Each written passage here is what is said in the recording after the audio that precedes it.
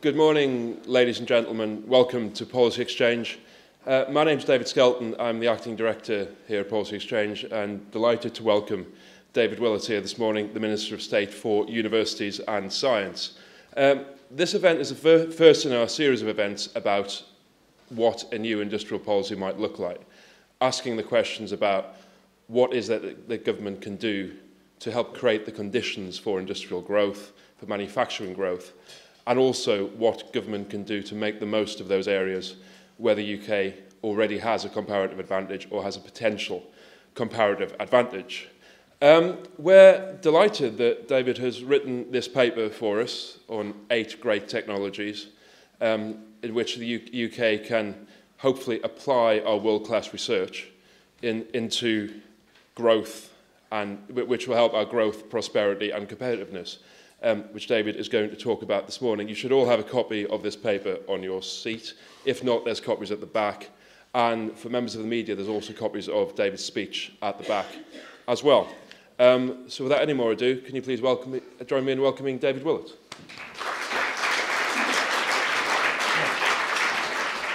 Well, thank you very much indeed, Dave. It's great to be here. It's great to be once more at Policy Exchange. And actually, I kind of launched some of this a year ago when I spoke at Policy Exchange about the importance of a high-tech industrial strategy. And let me say how much I appreciate both the extraordinary efficiency and flexibility that Policy Exchange have showed in working with me on this pamphlet and this speech. And I think also starting this programme of yours on industrial policy, which is really important and is one of the coalition's most important single commitments to delivering long-term growth for the economy. So this is the right place to come back after the speech I delivered here almost exactly a year ago. And what I argued, slightly low-tech problem here, the microphone falling over. What I argued in that speech a year ago was that there's a lot that government can and must do to drive the development of general-purpose technologies. And today I can update you on the progress we're making and announce where we're providing more funding for those key technologies. Vince Cable set out in an important speech in September last year our approach to industrial strategy. It's a long-term approach across the whole of government to give business the confidence to invest and to grow. Technologies and the broader research which underpins their development is a fundamental part of our approach to industrial strategy. And today I can set out our new decisions to drive this forward. Let me start by saying we are very fortunate to have a broad science and research base.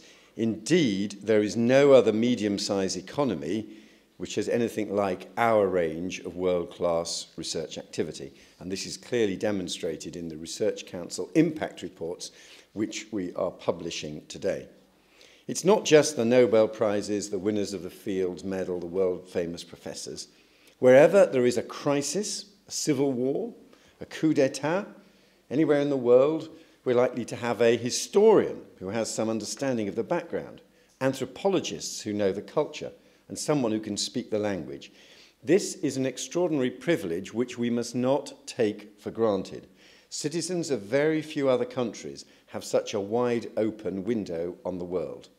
And the very range of what we do is one of our greatest assets, especially as great technological and scientific advances depend on breaking down the conventional barriers between disciplines. So we have the extraordinary advantage of being the only medium-sized country that has such a range of activities. And it's not just physical science, it's arts and humanities as well. It's not just STEM, it is STEAM, science, technology, engineering, arts and maths. Read Elsevier's 2011 review of the comparative performance of the UK research base identified 400 niche areas of research in which the UK was distinctively strong. So the first pillar for our science and innovation policy is to maintain that breadth and not to direct our scientific and research community into particular research projects. There's a second pillar too. After the failure of the economic interventionism of the 1970s and the triumph of the liberal revolution in economic policy of the 1980s, We're wary of government trying to pick winners. So, insofar as governments can raise the growth rate, we tend to focus on measures which apply across the economy as a whole. Deregulation, lower corporate taxes, ease of setting up business. And indeed, indeed, the UK is already ranked second in the G7 for ease of doing business. These are what are called the horizontal measures across an economy. Put the breadth of our science base together with the dominant intellectual climate of free market liberalism, and you get classic British policy on science and technology. We finance a broad range of research selected by fellow scientists on the basis of its excellence, and the government works hard at tearing down the barriers to the smooth functioning of a modern market economy. Strong science and flexible markets is a good combination of policies. But, like patriotism, it is not enough. It misses out crucial stuff in the middle. Real decisions on backing key technologies on their journey from the lab to the marketplace. It's the missing third pillar of any successful high-tech strategy. It's R&D and technology and engineering as distinct from pure science. It's our historic failure to back this which lies behind the familiar problems of the so-called valley of death between scientific discoveries and commercial applications. And also, as I hope to explain, it shows why we believe that we lack a culture of risk-taking. We're living now with the long-term consequences of failing to have a policy to back these key technologies. Look at the business sectors where we're strong. Creative industries, financial services, construction, new web-based services. They all share a crucial feature. They're all areas without capital-intensive R&D. So paradoxically, the very aversion to backing particular technologies with R&D has itself contributed to a change in the structure of the British economy. An economy which innovates, we can be proud of our innovation, but does not do as much R&D as many of our competitors. Focusing on R&D and on particular technologies is not the same as picking winners, which notoriously became losers picking the pockets of taxpayers. It's not backing particular businesses. Instead, we're focusing on big, general-purpose technologies. Each one has implications potentially so significant that they stretch way beyond any one particular industrial sector. Information technology has transformed retailing, for example. Satellite services could deliver precision agriculture. This is where we face the valley of death. It's after the pure science and before the usual process of individual companies developing particular products and processes. It's R&D. It is also, incidentally, where British government did used to play a crucial role, supporting the military-industrial complex of the 20th century warfare state described by David Edgerton. It's also what the US still does far more than we do. It's hard to see because you have to look behind the rhetoric in America of limited government, but actually the US does a lot of this. Our research councils in Britain tend to focus on more upstream research, whereas in the US, DARPA, the National Institutes for Health, the Department of Energy, go further downstream, closer to market. Sometimes our approach can look like mother birds pushing their fledglings out of the nest, but with too many falling to the forest floor to be eaten by foxes. And we think our problem is that we lack the same willingness to take risk as they have in the US. But the truth is, we are expecting companies to step in earlier, taking more risk than in the US or elsewhere. The Technology Strategy Board is a crucial but underestimated institution which can help plug that gap. It's working more closely than ever before with our research councils to get more sustained support from blue skies research to closer to commercialization. And as part of our life sciences strategy, for example, we set up a biomedical catalyst worth £180 million, split 50-50 between the Medical Research Council and the Technology Strategy Board to take new medical innovations closer to practical application. Already this scheme is a real success, and I'm keen to repeat this model elsewhere. Yesterday, indeed, I announced a new £25 million catalyst fund for industrial biotechnology and bioenergy, linking the BBSRC and the Technology Strategy Board. Of course, just showing that they do it in the US doesn't prove the point on its own. So let me, before I turn to the specific technologies, identify 4 objections to what we are doing. First, we have to accept we make mistakes. We do not have perfect foresight. Some of the technologies for which we have high hopes today will turn out to be clunkers tomorrow. That's because this is all about taking risk. If the risk was much lower, then we could indeed leave it to straightforward business decisions. But we do have a range of expertise to help us understand scientific and technological trends, and we have set out our thinking more openly than ever before. Indeed, that is why I'm releasing today my pamphlet describing 8 great technologies. This is, for me as a layman, distilling a lot of the expert advice I get in biz, and which is published with advice from the research councils, the Technology Strategy Board, the Government Office of the Chief Scientist and others. So, of course we don't have perfect foresight. I'm not claiming we do. Secondly, second objection, we're told the high-tech sector is so small that the real big commercial issues are elsewhere. Now, the OECD defines sectors as high-tech if they devote more than 4% of turnover to R&D. This is a demanding test, and companies which do this are indeed very unusual. But they can develop technologies which then go mainstream and have a massive impact way beyond any specific sector. So these new technologies may be absorbed by business sectors that themselves do little R&D, but are nevertheless transformed. That's why the impact of these high technologies is far bigger than the OECD measure of company activity would imply. Thirdly, third problem, the danger that incumbents get the support, not insurgents. And new small businesses are crucial. We have a range of programs specifically aimed at promoting them. But the fact is that a lot of the R&D spend is in big business. Indeed, our shortage of big primes at the top of supply chains is one of our key industrial weaknesses. So big business does matter. Where we do have key primes, as is automotive, the aerospace or life sciences sectors, they themselves can be protectors of small business as they maintain a supply chain. And moreover, those big businesses may not have a cushy time. These new technologies are almost all inherently destabilizing. They're a challenge to traditional businesses, which find themselves having to adjust to the arrival of new technologies which disrupt what they do. The ones that survive have to move way beyond their traditional technologies and sectors. And indeed, there is an interesting trend of patents being taken out for technologies which go by individual firms in areas which go way beyond what we'd think of as their traditional activities. The automotive industry taking out more patents in IT, for example, as it becomes crucial to the performance of a car.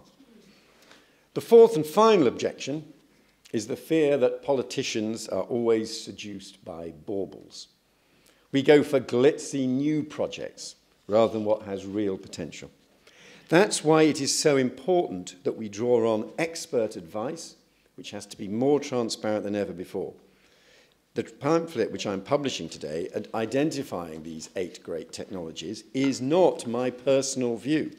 It distills work done by the experts I mentioned earlier, and we have published their reports. In an important speech to the Royal Society last November, George Osborne listed the 8 technologies and asked if people agreed with them. And by and large, our analysis, which we set out in that speech, has been accepted. And as well as identifying those technologies today, I want to set out more fully than ever before what we're doing to back them. Let me start by the basics of Industrial Strategy 101.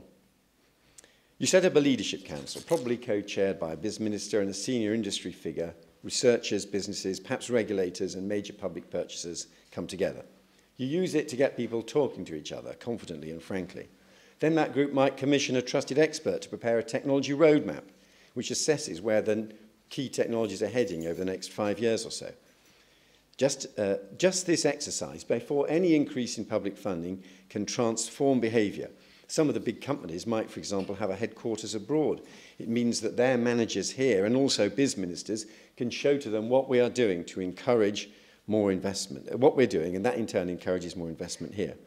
It can encourage businesses sitting on piles of cash. We have a £750 billion cash mountain belonging to businesses in Britain.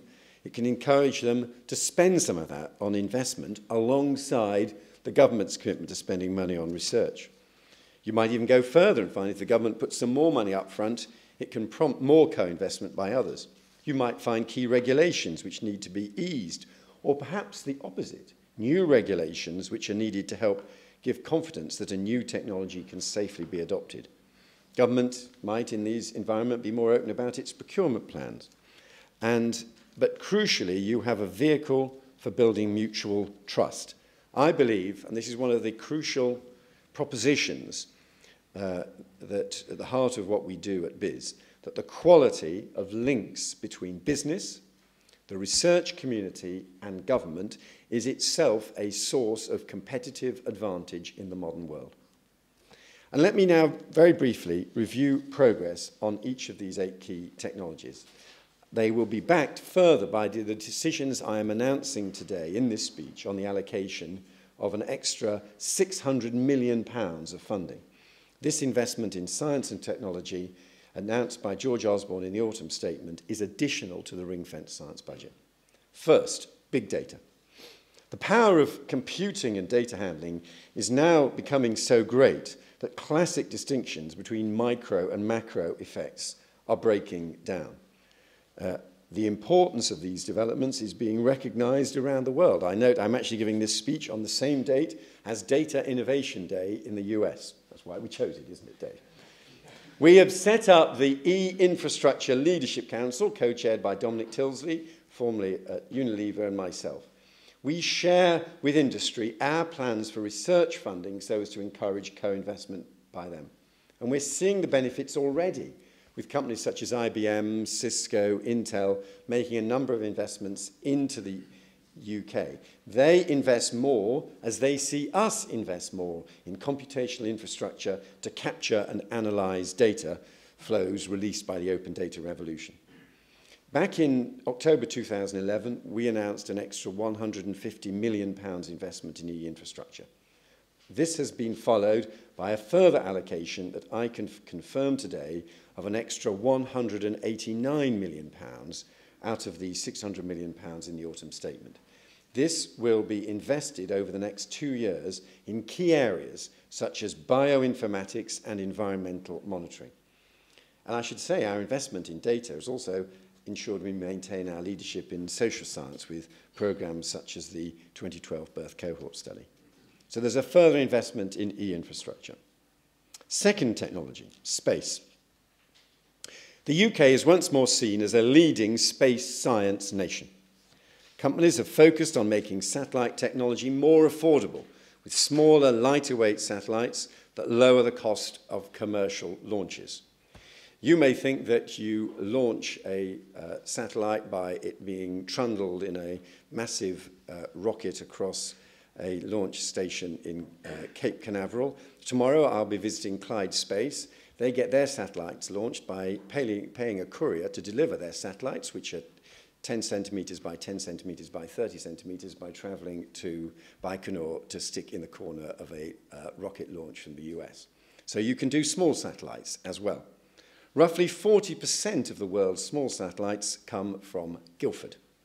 And now even smaller nanosatellites are coming from SSTL and from Clyde Space in Glasgow. In March 2011, we announced a £10 million national space technology programme in the UK, and this original programme attached £17 million in matched funding from industry and institutional investors. Early analysis suggests the return to the economy from this investment of £10 million will be between £50 million and £75 million.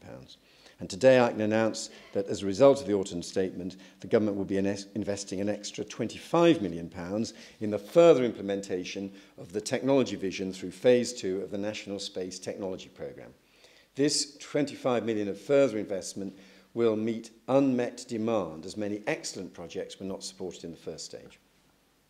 Third, robotics and autonomous systems. The UK has some distinctive strengths in this area, going back yet again to our abilities in software programming and data handling. Effective handling of data from a range of sources is a key to autonomous systems, and we have real skills here. It was an extraordinary feat of engineering for the landing of NASA's Curiosity probe on Mars last year. But its Mars rover vehicle, however, is largely controlled from Earth, with a delay of at least 7 minutes as instructions travel to Mars, which means that the range of operations during the time of Martian light, when it has its power source active, is modest. The European Mars rover vehicle, due to land in 2018, is far more autonomous, using mainly British technology to enable it to travel further during the Martian day and therefore carry out more investigations during its design life. The Engineering and Physical Sciences Research Council funds much of the research on robotics. It has so many different applications across different industrial sectors that the R&D effort is fragmented. There's also no single leading major industrial prime in this technology area. In October of last year, I convened a meeting of key experts on robotics and autonomous systems at the Royal Academy of Engineering to discuss what more could be done to promote this important general purpose technology. And the discussion did show the need for greater coordination. So the Technology Strategy Board is now creating a special interest group on robotics and autonomous systems, which will shortly produce an outline technology roadmap to promote further investment. The participants in last October's meeting also proposed academic centres of excellence that would both conduct basic research but also translate it for commercial application. And for this reason, I am announcing today an investment of an extra £35 million for centres of excellence in robotics and autonomous systems. They will be hubs of technical expertise and training, providing cutting-edge facilities and opportunities for business networking. Then fourth, synthetic biology. Many of the critical discoveries related to DNA were made in Britain, in perhaps the world's greatest post-war research institute, the MRC Laboratory of Molecular Biology in Cambridge. Now, you'll have noticed the first three technologies that I described were all in their broadest sense IT related. The computers, satellites, a very important source of new data, and thirdly, robotics and autonomous systems, which essentially are only possible because of massive advances in software. After those three technologies, my next three technologies, which you might have called the info technologies, I'm now moving on to what they call the wetter technologies of the biological sciences. But part of the significance of the discovery of DNA by Watson and Crick was, very helpfully given the stage of our technology, it comes in digital form. It is digital information. Nature is providing us with information ready, digitized. So the future, as they say, is the convergence of the dry technologies of information and computing in my first three examples to the wetter, on the wetter biological sciences as well. More recently, researchers funded by EPSRC have successfully demonstrated that they can build some of the basic components for digital devices out of bacteria and DNA, which could pave the way for a new generation of biological computing devices. Indeed, just this morning, as the endless excitement of technological advance, I'm told Cambridge has made a further announcement about precisely that. We produced a synthetic biology roadmap last year, and a new synthetic biology council has been established to ensure this roadmap is delivered. I co-chair it with Lionel Clark, a senior executive from Shell. We're making a series of investments in research in synthetic biology. The UK Research Councils and the Technology Strategy Board are spending over £90 million on world-leading synthetic biology research and commercialisation, including £20 million announced by the Chancellor last November.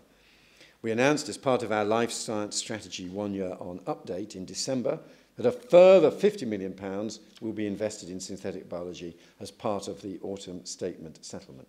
This will be used to support implementation of key recommendations from the roadmap, including establishing multidisciplinary research centres, as well as a seed fund to support start-up companies and pre-companies. We also announced we're investing £38 million in a national biologics industry innovation centre. This investment will allow the development of a large-scale facility for the for the manufacture of biologically produced medicines, such as antibodies and vaccines. At present, no major pharmaceutical companies manufacture significant quantities of biologics in the UK. So this centre will fill a gap in biologic manufacturing capability and strengthen the UK's case as the location of choice for internationally mobile life science companies. Fifth on my list, regenerative medicine, which involves restoring functions by replacing or restoring human cells, tissues, or organs. There are three main approaches that researchers are pursuing: transplantation of cells, tissues, and organs, stimulation of the body's own self-repair mechanisms, and the development of new biomaterials for structural repairs. This is led by world-class research in centres such as Glasgow, where Dolly the sheep was cloned, Cambridge, Leeds, and London. Our research has moved on from Dolly the sheep to Jasper the dog. You may remember Jasper. He had spinal injuries, but was able to walk again by injecting his spinal cords with a specific type of stem cell. The potential applications for human medicine are easy to envisage. The Research Councils and the Technology Strategy Board recently published a strategy for UK regenerative medicine, including commitments of £25 million for the UK Regenerative Medicine Platform and £75 million for translational research. And as, excuse me, our cell therapy catapult has now opened at Guy's Hospital in London. An extra £20 million of capital was allocated to the Regenerative Medicine Platform in the autumn statement to provide imaging and cell manufacture technologies and a clean room. Sixth, the agri-science, because as well as leading the Industrial Revolution, remember we also led the Agricultural Revolution in the late 18th century. Chickens are a prime example of modern agri-science. Chickens are the world's biggest source of meat. They're particularly important in Asia. We breed the world's chickens. Of the £85 billion global poultry market, 80% of breeding chickens come from genetic stock developed in the UK. Thanks to our genetics research, you get twice as much chicken for a given amount of chicken feed as 20 years ago. Each year, we launch a new breed of chicken, which will produce many new generations of over a year or more before a new improved version comes along. This is possible because of close links between the Roslin Institute in Edinburgh and with its world-leading R&D in our commercial sector. And we in BIS are working with DEFRA and with industry to strengthen links between research spend and agricultural policy, work that will be brought together in a new agri-tech strategy we'll be launching in the next few months. But we're already investing £250 million in the transformation of the Pirbright Institute of Animal Health, as well as at Babraham and Norwich Science Parks. The autumn statement earmarked £30 million for capital investment in the BBSRC's world-leading agri-science campuses, and a candidate for this is the construction of a new plant phenomics centre at Aberystwyth University. Seventh on my list, advanced materials, a key tool for advanced manufacturing. There's been quite a flurry of activity recently in an interest in 3D printing or additive layer manufacturing. This new technology is possible partly because of advances in IT and partly because of advances in the materials that go into the process. It's no longer just a matter of printing out designer dolls. Southampton University has used advanced materials to show how we could print out a new aeroplane. The Prime Minister convened a seminar last summer on advanced materials which showed the importance of advanced materials for advanced manufacturing. As a result, I can announce today an extra £45 million in advanced materials research for new facilities and equipment in areas of UK strength, such as advanced composites, high-performance alloys, low-energy electronics and telecommunications, materials for energy and nanomaterials for health. In addition, we announced as part of that autumn statement a £20 million expansion of the National Composite Centre located on the Bristol and Bath Science Park. It's one of the 7 centres within the high-value manufacturing catapult. This will give the space to install equipment to work on larger structures made of composite materials. Eighth, and finally on my list, energy. Efficient energy technology, storage technologies, could allow the UK to capitalise on what is sometimes our excess energy production. Greater energy storage can save money and reduce the national carbon footprint at the same time. Energy is one of the largest single themes in Research Council funded research, with a portfolio of over £600 million of current awards. But in addition, I can announce today the government will invest an extra £30 million to create dedicated R&D facilities to develop and test new grid-scale storage technologies. We're also considering a strategic opportunity to partner with the US Department of Energy in the development of small modular nuclear reactor technology. So I've listed 8 technologies that have been identified by the experts and that we're backing. Behind these technologies lie a network of research labs and facilities, which are themselves a crucial national asset. And we are stimulating research clusters like Harwell and Daresbury, which are both now enterprise zones. And I'm delighted to announce that an extra £65 million from the autumn statement will be invested in buildings, joint facilities, infrastructure to promote co-location of industrial and academic groups and support further development of our leading research campuses. Investment will mainly be focused around the development of 4 campuses: Rothamsted Research Campus, Aberystwyth, Harwell near Oxford, and SciTech Daresbury. This will enable the UK to accelerate the exploitation of its world-leading research base to deliver jobs and growth by bringing together substantial research capabilities. Scientists also need constantly to upgrade their equipment and labs. Indeed, the interaction between science and technology is itself one of the great drivers of innovation. For this reason, we will be investing an extra £50 million in these over the next 2 years. We're also encouraging academics to think about the wider impact of what they do. It does not mean faking forecasts of likely benefits in inherently uncertain activities, and I welcome the recent step by EPSRC to tackle these anxieties.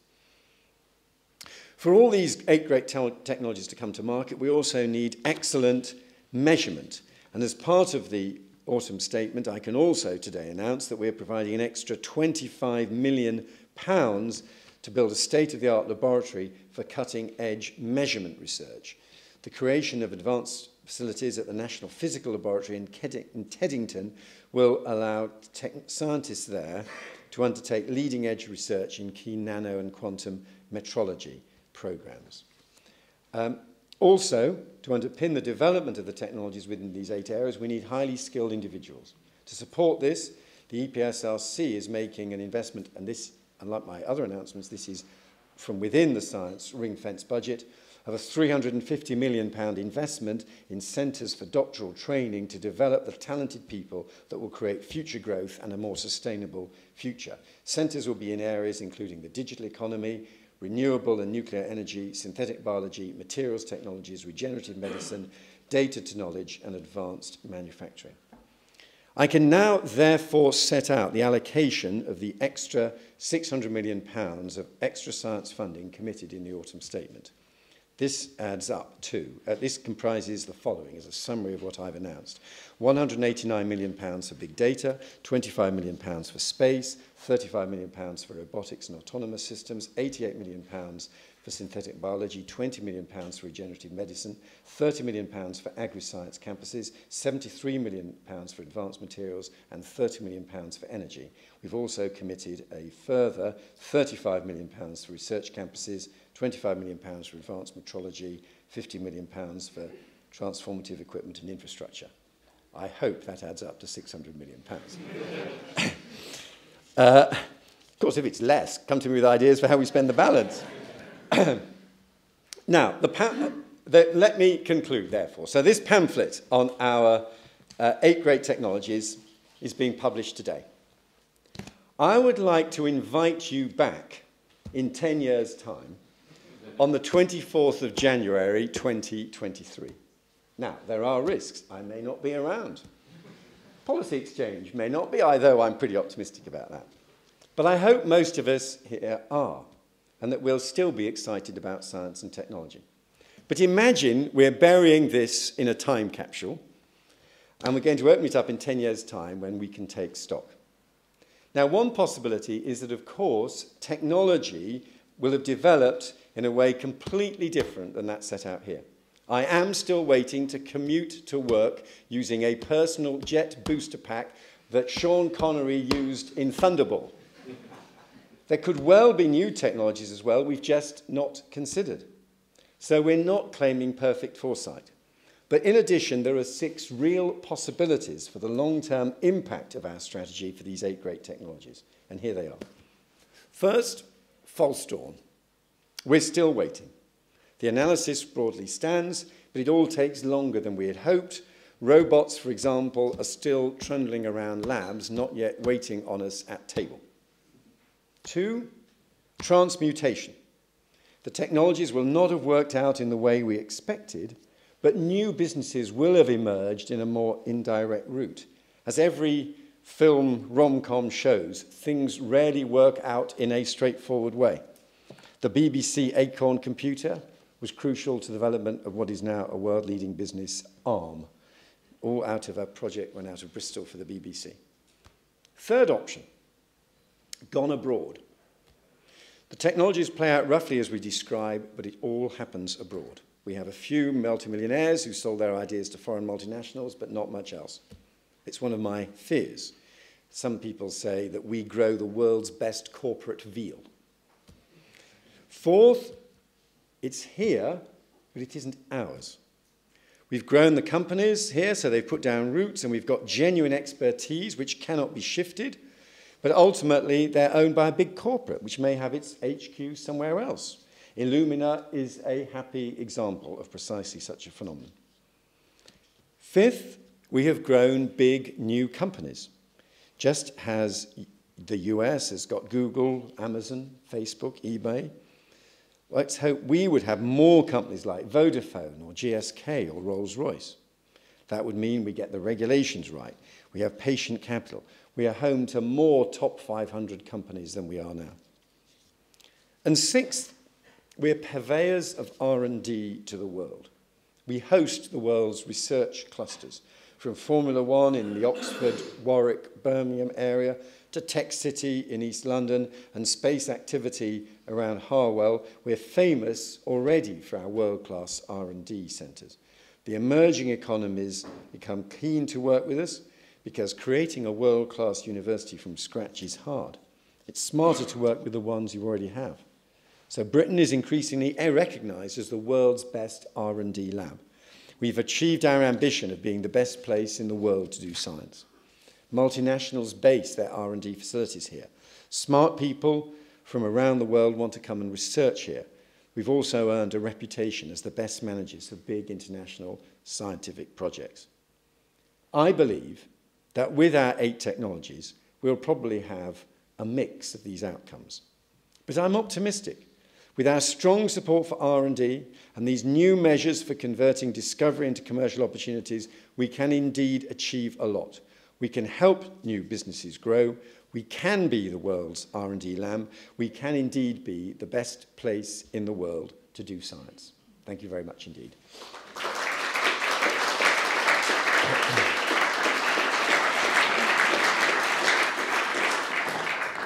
Thank you very much, David. That was really fascinating. I can see our very well-organised events team already planning that event for 10 years' time as well. We've got about 15 minutes for questions. Go first, the gentleman in the second row, and then the gentleman here. Bob Ward from the Grantham Research Institute at London School of Economics. Clearly, I think the scientific community would welcome the additional money that was announced in the autumn statement, which you've described in more detail today. And you're clearly a thoughtful and enthusiastic advocate within government for the value of scientific research. But the fact remains that the additional money is probably only a standstill in terms of UK investment in R&D. And the latest OECD stats show that we're below average in the EU, and we've been overtaken for the first time by China. So the question is really, what kind of outputs do you think we need to see from the science base to convince both the Chancellor and private sector CEOs to invest more in UK R&D and the science base? Well, we've had, I think the cash protected £4.6 billion a year science budget for all current spending, I think was a very good outcome when public spending is so tight. Since then, if you include this latest 600 million that I've been allocating today, we have added a further £1.5 billion of science spend, mainly on capital. If you add that into the sort of previous capital budget, we're roughly at the level of capital spend that we've had over the previous decade. But when I go around other countries, I mean, we're very productive with that, and we have got distinctive advantages. America has a surge of spending, but then it had a fall again. The stability itself is worth quite a lot. I think the challenge, though, to go further is to trigger co-investment by companies. When you look at the R&D compared with other countries, our problem is at least as much on the private spend part of the equation as the public spend. And I was very frank at the beginning of my talk. We have ended up with a structure of our economy that tends to be concentrated in non-R&D intensive sectors. Now, there's a chicken and egg debate, and there are learned experts in this room who know better than me where the patterns of causation might go. But I do want to use this to promote co-investment by business. I didn't have time to refer to it, but for example, look at our higher education capital fund, where we allocated 100 million in the budget last year, which became 300 million in the autumn, for public spending on new R&D facilities on university campuses. But we set a condition. We set there had to be a 2-to-1 ratio of commercial investment alongside. And we've achieved it. We're going to get £1 billion of capital spend on new R&D facilities in universities, completely separate to an additional what I've been talking about today, which only 300 million is public money. So using it more smartly to trigger private investment as well. Alan in the front row. I have two questions, actually. The first one's very quick, though. In December, George Osborne announced 60 million of funding for space. Is this an additional 25 million, or has that 60 taken a cut? And the second question is related to these 8 areas as a whole. It seems like a lot of these have been chosen for sort of their potential for economic growth. A couple of months ago, the Nuffield Council published a report on bioethics where they actually questioned a lot of government policy on investment, saying that history doesn't really bear out our expectations of growth, and said that policy is surprisingly resistant to evidence in that respect. I just wonder sort of how confident you are about the idea that we're going to make some money out of these projects. On your first specific point, yes, the £25 million is separate from an additional to the £60 million, which was for our contribution to the increase in our contribution to the European Space Agency. On your wider point, I mean, all I can say is we have drawn, as I try to explain the model, pure science is curiosity-driven and has, and essentially the spending is determined by peer review amongst the scientific community, and that's where a lot, not all, but that's the basic reallocation of a lot of the 4.6 million within the ring fence. When you're looking at the next stage of how you bridge that valley of death, there is a strategic role for government acting on the advice of experts. And the criteria we use, and again, this is not ministerial whim, is this an area where Britain has a strong scientific and technological presence? Is it an area where there is likely to be a big business sector in the future? And this is an area where we can promote or see already businesses located in the UK that could do something with it. Now, life is complicated and unpredictable, but alongside, but I think we have gone too far in taking the manifest failures of the 1970s, leading to a crippling fear that nobody should take any decisions in this area. You have to decide. We're not going to get it all right, but you have to decide. In the US, government agencies have the confidence to decide. They back these technologies, and they know they're not all going to turn out. They know that some of them will, and they may take a more indirect route. I'm only saying we need to do in Britain what they do in the US, what they do on the continent, and I'm very happy to be held to account in 10 years' time, and we will see. And I think there will be stories like the BBC Acorn to Arm story. I'm not claiming this is going to be some kind of linear process. It's not linear, but I do think we will sustain an ecosystem out of which successful businesses will emerge. The gentleman with the blue tie in the second row. Thanks so much. I'm Matthew Trimming. Two quick things, David. One is, I think the Infrastructure Council, by general consensus, had a good first year. Be interested to hear what you want it to achieve in its sort of second year under your co-chairmanship. And also just to invite you to say a little bit more on the co-investment area, because I think we've moved a long, long way from the sort of dialogue of the deaf between large swathes of the economy and the research and academic communities.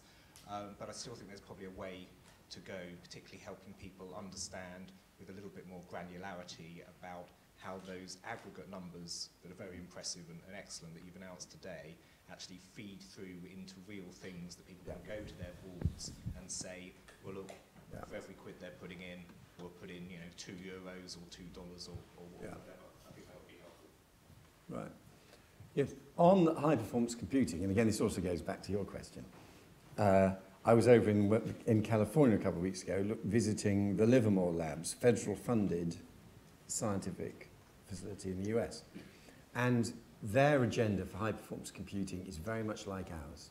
And we think we're the two countries that are probably ahead of the pack on this. And so for high-performance computing, what we have is large companies that are using high-performance computing for modeling and prototyping. So the days when I think a lot of people in this room will remember those old Volvo adverts where they used to drive a Volvo to a brick wall with a dummy and a few sensors and try to monitor the damage done to the dummy. Now you can do that in a far more sophisticated way virtually on computer. So and that saves a lot of time in bringing products to market because you do your prototyping on computers, not by physically building things. But there is a supply chain issue. The SMEs in the supply chains behind the industries using these technologies don't necessarily understand high-performance computing. They have not individually necessarily invested in them.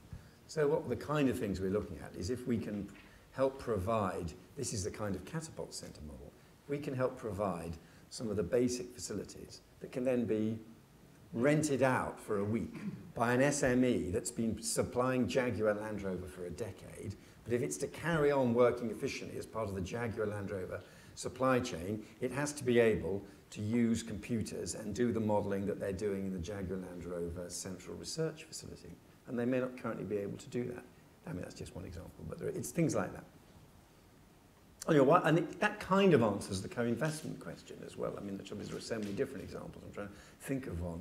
But say in the speech I talked about biologics, which is a particular, which are large molecule pharmaceuticals. Now, again, I don't claim to be an expert in any of these areas. What I am told is that this is where there's a large amount of research going on at the moment, and manufacturing those is particularly tricky, and conventional chemical manufacturing processes don't work so well. Now, I am not a pessimist and a defeatist about manufacturing always heading east. I think it would be great if some leading life sciences companies wanted to invest in the manufacture of this next generation of pharmaceuticals in the West, in Europe, and particularly in the UK.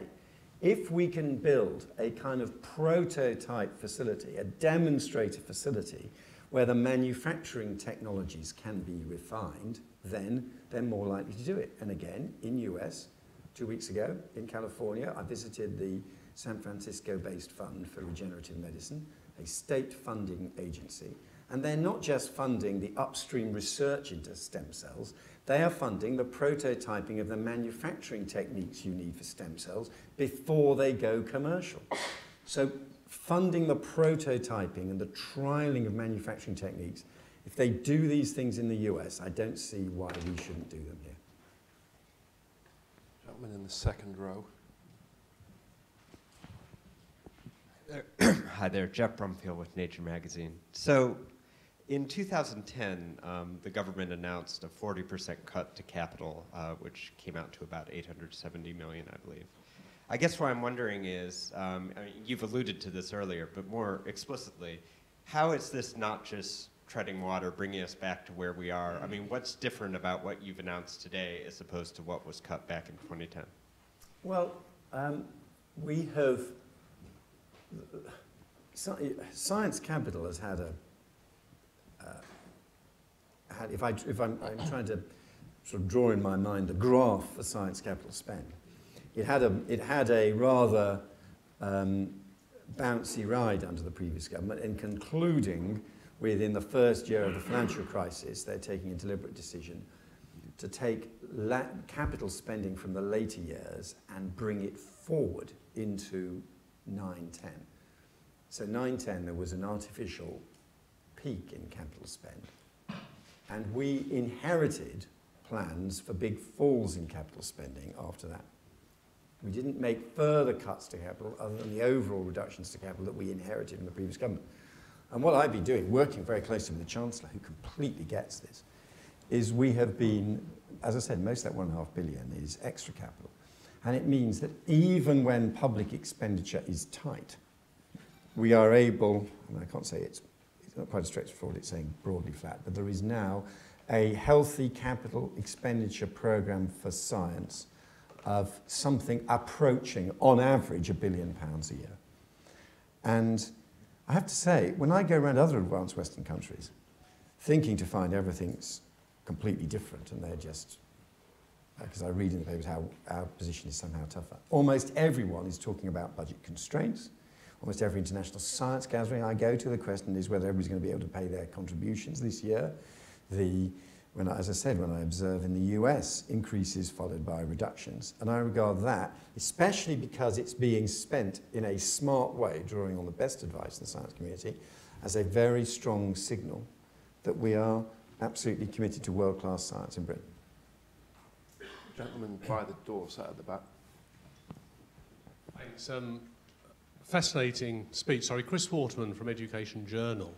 And a grandfather, so I'm trying to give my grandchildren back what I stole from their parents, according to your baby boots book. So two questions, really. I appreciate that you're the Minister for, what does it say? It says Universities and Science. Fascinated to hear you change STEM into STEAM. Could you say a bit more about that? And also, for my 6-year-old grandson, when we're back here in 10 years' time, what will you have done to his education so that he can become one of these researchers? Well, first of all, I agree with you about the importance of exchanges between the generations, an obligation between the generations. As you rightly say, I wrote a book on this, The Pinch, came out just over 2 years ago. Still available in all good bookstores. In paperback now. And one of the best arguments that members of the science community put to me was because of course they're all very smart, and they said to me, okay, now Mr. Willetts, this is the argument. We are the beneficiaries of research and scientific discovery conducted by previous generations, and we have a similar obligation to carry out scientific research to hand on advances to future generations. We can't be the people who call a halt and just enjoy what the benefits of what previous generations did, and I think that's a very powerful argument. For the education overall, I would say that the Michael Gove's commitment to academic rigour in our schools is absolutely right, and that's the best single birthright a young person can have to enable them, if they wish to move into the sciences. And your final point on STEAM, yes, I think it's very important being multidisciplinary. Because I focus today on physical sciences because they tend to be capital intensive. But being a historian, studying a foreign language, being an expert on a foreign culture, studying literature are also inherently worthwhile activities. And we are supporting research in the Arts and Humanities Research Council, for example, on exactly the same balance relative to physical sciences. as for the last few years. They are all self-confident parts of a world-class research community. Got time for one final question, the gentleman back here. James Plunkett from Resolution Foundation. I suppose one of the challenges with these kind of sectors and technologies is that they're almost inevitably very capital intensive, highly productive, and so just don't employ that many people. Now, of course, they might have supply chains that have knock-on effects and employ moderate numbers of people, but they're never going to be mass employment sectors in the way that retail, social care, and so on are, and are growing sectors. So how do you think about kind of the relationship between industrial strategy and living standards? And I guess the question is the criteria growth? Are you in pursuit of growth, or are you trying to create large numbers of good quality jobs? Because I think there's kind of quite different criteria. Yeah, I mean, there's always been fears over the centuries, haven't there, that technological advance destroys jobs. But the evidence is the contrary, in that we're not in a world where people's needs are sated and we just all sit at home whilst everything is delivered in an automated way. There's an endless need, human need, to do new things, and so we haven't run out of jobs to do. And I don't believe we will, because of technological advance. These kind of things I'm describing should certainly be good for living standards, and should be good for exactly what the Resolution Foundation rightly cares about, which is kind of average wages. Because the way to raise wages is for workers to work with more capital, both intellectual capital and physical capital. And the more capital that they have behind them, the more productive they are and the more they can earn. And so take, say, social care, classic example. I think it's, again, we may be proved completely wrong, but I personally think social care is likely to become a very important, a growing part of the economy. I think some of these technologies could transform social care. I mean, certainly in Japan, they're very interested in it, and obviously in robotics for delivering services to elderly people, for disabled people. I don't think that will, and I think that is not just good for the quality of life of the consumer, if you like. It means there will still be people working in the social care industry, but their wages will be higher because they'll be doing much more high-tech jobs. They'll be ensuring that at homes with many more automated devices to enable frail or disabled people to live higher quality of lives. They'll be trying to maintain those so that they all function properly, and they'll be monitoring them. So I personally think this absolutely helps with your admirable agenda. Very sorry to say that we're out of time. Just to let people know that further information about future events in this industrial policy series should be on your chairs. We've got Lord Heseltine coming in on the 13th of February and Lord Adonis on the 17th of April. Thank you very much to everyone for coming, and particularly thanks to David for such a fascinating and important speech. Can we thank him in the usual way?